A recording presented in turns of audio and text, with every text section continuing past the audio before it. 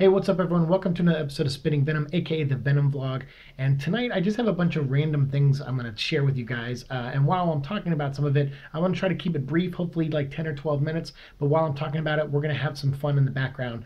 This is footage from Pinball FX3, which is a free game that I was able to download recently. And I was able to pick up the Venom pack upgrade to it, where you get Venom of like a Venom level of the pinball machine with Carnage and Spider-Man showing up in it. And I had a pretty good run through of it with a high score, and I even got to awaken Carnage, which was pretty cool. So I figure we'll have that footage play in the background. So I'll go ahead and start that here. And while that's going, I'll talk to you guys about just some stuff coming up on the channel and the kind of the week and everything like that I've had.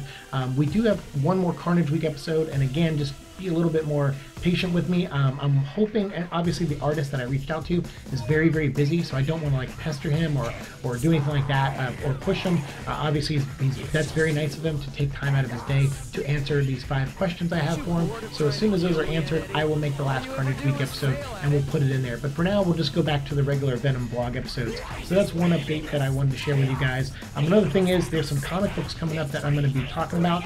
One of them is the Spirits of Venom miniseries, and I have it spans between Web of Spider-Man and the Spirits of Vengeance comic book that came out in the 90s, and it's this really cool 4-part storyline where it has Johnny Blaze, the original Ghost Rider, Dan Ketch, the newer Ghost Rider at this time and my favorite Ghost Rider, and then you have Spider-Man and Venom teaming up all together, and it's called the Spirits of Venom series. Look at that cover, it's so awesome.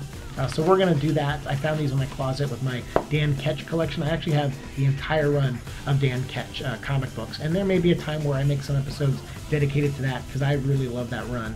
So we're going to talk about this coming up. We're also going to talk about the Marvel vs. DC 90s series. In that, you had a battle actually between Venom and Superman, and I thought that would be really fun. I got scans of the original pages, so we'll talk about that and share that info with you guys because I don't think that's in print anymore. I don't think it's allowed to be in print. So if you find a copy of that anywhere, it's going to have to be online somewhere or at a convention to pick up that miniseries. And I think it was issue 3 where Venom fought Superman, but you know, I can't remember fully to be honest with you. And then I also have in print, I actually have a copy of it here, which is the Spider-Man Batman team up. And in that book, Spider-Man and Batman fight Joker and Carnage. And it's pretty interesting. So we are definitely going to talk about that as well. We're going to do a little episode about those 2 battles. So that's coming up on the channel. I mentioned earlier that I reached out to 4 companies that are doing visual effects for the Venom movie. And I can't remember all of them off the top of my head, and I don't know how to pronounce a couple of them, so just for the sake of that, I know Argon is one, and Double Negative, and I think there was one called Pixelmondo, and then the Visage, I think. I don't know how to pronounce that one, so I'm sorry if I'm butchering that name, but I reached out to all 4 of them, and 2 of them actually got back to me. And basically what I wrote them was, hey look, I don't want spoilers for the Venom movie, obviously. I'm not trying to ask for that. I'm sure you're under non-disclosure agreements, which they are, the 2 who wrote me back to mention that. I said, but I'm not looking for that information. I just want to know what your company provides as far as visual effects go, so I can make a couple episodes about each company to kind of educate all of us on why a movie like this would need 4 different companies and possibly 5 if Weta is actually involved in this at some point. Because I've been hearing different, rumors about that, and there's a guy on the IMDb named Bryce something. I'm blanking on his name right now. Sorry, I don't script a lot of my stuff, so I'm trying to go off memory. Doing this show is also a memory practice for me for my brain and stuff. So I can't remember everything, but I believe he works for Weta. That's the information I got from someone on Instagram. So I think maybe they might be involved, or people who work there are involved, but I don't know yet. So I'm still trying to figure all that out, and I'm waiting to hear back from all the companies that I wrote and get some information. One of the companies in particular shared a ton of information, and they have a ton more they want to share about the technology they use in all their movies, and then how maybe it applies to Venom without giving me any information about Venom. So that was really nice of them to write me back. So we have that coming up as well, and we'll do an episode of each company as long as I can get information. I'll probably still make an episode on each company and just tell you what I do know and what I was able to gather off of their their websites and information like that.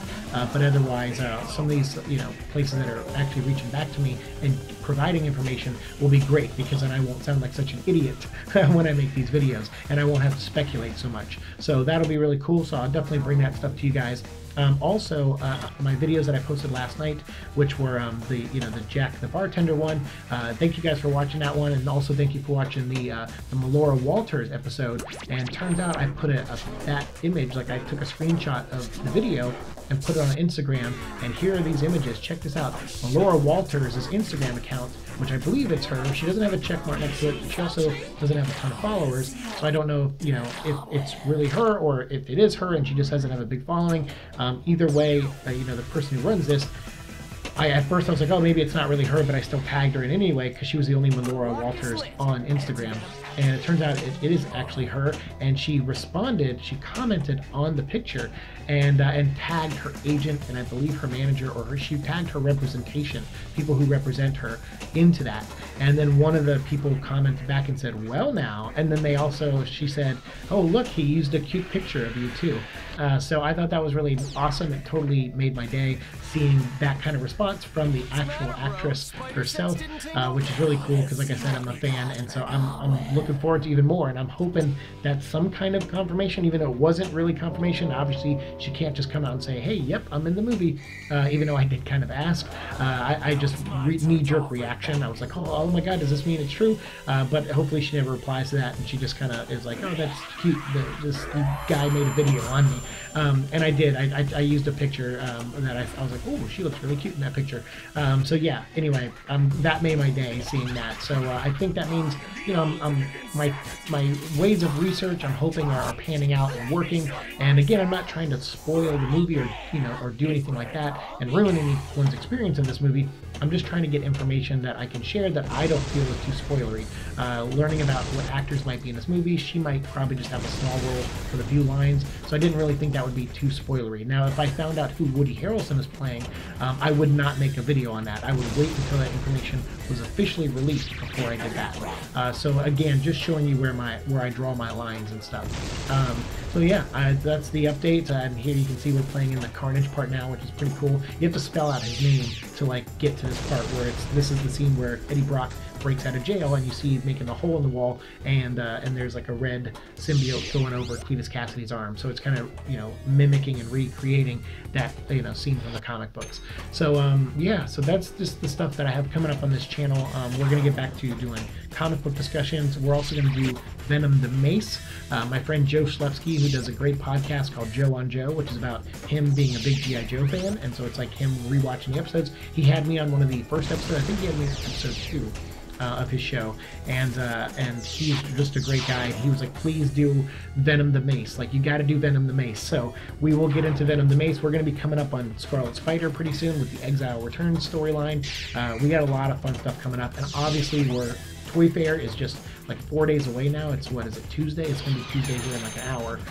So on Friday, we're going to probably get a lot of information, and we know that Hollywood Reporter, they're getting the exclusive, right? Heatwave or whatever part of Hollywood Reporter is getting the exclusive for the Venom toys that are coming out, later this year for the movie. So we're going to see pictures. I'm going to do a whole video on that stuff this weekend for you guys, and also Long Beach Comic Con is this weekend, and it turns out I have Sunday off, and if my leg isn't bothering me too much, I may go down there for a couple hours and just try to film some things for you guys, make a little vlog, and maybe pick up an original piece of art, maybe find an artist and have them draw a Venom picture for us, or a Carnage picture or something, or I'll find an old, some back issues or something that we can read and look through, and I'll try to do a mini haul. I don't have a ton of money, but maybe, if I can squeeze stuff together for you guys and make a fun video out of it, I definitely will. But it'll all come down to how I feel. And yeah, there you go. 11's my lucky number, new high score.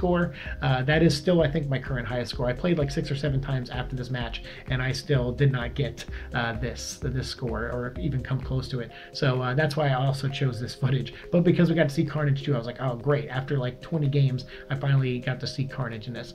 But yeah, if you're out there, Pinball FX3, I think it's a free game on Xbox and PlayStation and on PC, I think. And then this was just, oh, my system's is recognizing me speaking and saying Xbone, so I'll have to refer to it as the Xbone right now. But yeah, so you can pick this up for free, and I think the Venom add-on is like $5 or $6. I can't remember. It comes in a bundle, so you have to look for it. I was lucky enough to pick it up on sale for like $1.50, so that, you know, made it worth it to me. But yeah, so if you like the footage, definitely check out that pinball game. It's a great stress reliever. It's also a great stress causer too, so be careful with that. But yeah, we got about a minute left of the footage, so I'll just let it roll out with the high score, and we'll just mention a couple other things. There is a video I'm thinking about making. People were asking me about it, and I thought we had a good conversation in one of the comment section with our friend Alvaro, who wrote to me about you know, how fans are reacting online and how there's this bias out there against non-Disney Marvel movies. And I agree there is that bias to an extent, but I also agree that those fans can be won over, and I have proof of that pretty much, because look at Daredevil, Daredevil's a great show, but look at Deadpool. Deadpool is a Fox Marvel movie, and Ryan Reynolds and Tim Miller and everyone who made that movie, they won over a lot of those fans that are just like strictly Marvel fans and strictly Disney Marvel fans. They won over a lot of them. So did Patty Jenkins and Gal Gadot with Wonder Woman, and so did, you know, Logan, the movie Logan, with Wolverine, with Hugh Jackman, and who's always going to be Wolverine to me now. But you know, him and James Mangold won a lot of people over with Logan as well. So I don't think it's impossible to win those fans over. I just think sometimes the tactics these studios use, where they like reach out to people and say, hey, you know, change your mind, don't write so negative about our movie, and they kind of have these bullying tactics. Every studio does it, and I don't agree with it. And I also don't agree with that being a tactic to win fans over. If you want new fans, you have to go the distance. You have to play the game. You have to pamper them. You win them over, and you have to put stuff out there that you think they'll like. And if you put stuff out there that you know, don't change your movie. That's the other thing. Don't do what Warner Brothers does and change your movie, Sony. Just stick to your sci-fi monster movie that Venom is. Stick to that and just keep making it that way. Don't try to change it in editing and change the tone and add more jokes. Like, don't react that way. Just make your movie.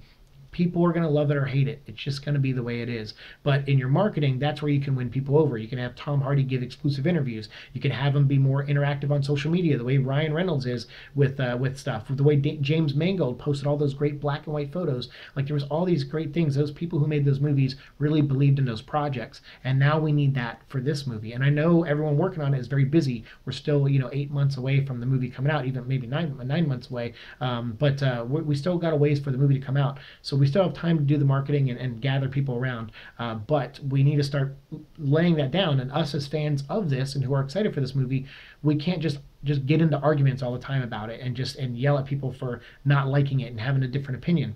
We have to give them a chance to be won over, and that's on Sony, and that's us as fans need to like lay off a little bit. I get tired of people yelling at each other just because they have different opinions on things like movies and trailers. It's so silly, and it's not worth it. Trust me, I've been there. I've yelled at a bunch of people over like DC movies and, you know, and why I thought they were bad, and people who defended them, and I lost friends, and a lot of those people were good people, and I regret, you know, taking something like that so personally. It's just not worth it. It doesn't matter. Trust me. Learn from me. Learn from my mistakes.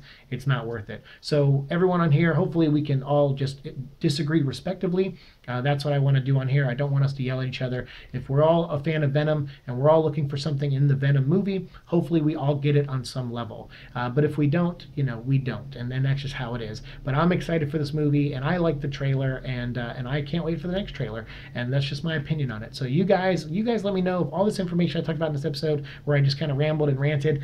Let me know about the comics coming up. We're going to talk about. Are you excited for the episodes where I'm going to look at the visual effects teams and the people that are making this movie on the visual effects ends? Are you excited to learn more about visual effects and why a movie would need 4 or 5 different studios to help them with visual effects? Let me know all this stuff down in the comments below. I really appreciate you guys supporting this channel. We are getting very close to 1,000 subscribers. I think we're like almost at 940 now, and I'm so very thankful to you guys for that.